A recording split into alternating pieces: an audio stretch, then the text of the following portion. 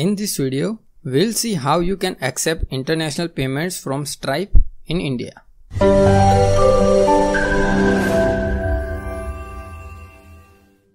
Make sure to subscribe to our channel so you never miss such videos.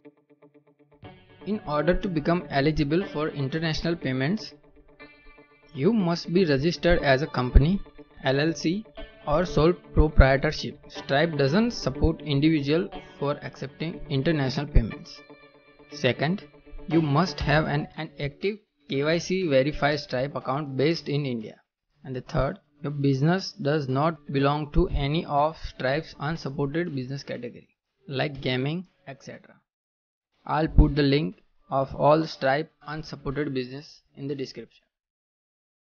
Now process.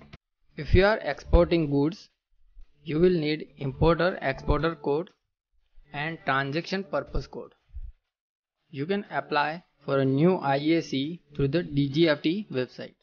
I'll put the link in the description.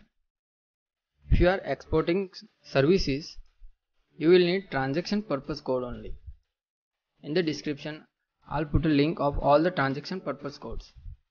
In order to update IEC and transaction purpose code to your dashboard, from the dashboard go to settings.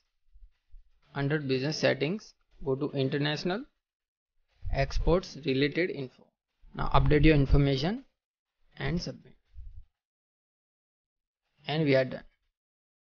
Leave us a comment below if you still have any queries. Make sure to subscribe to our channel so you never miss such videos.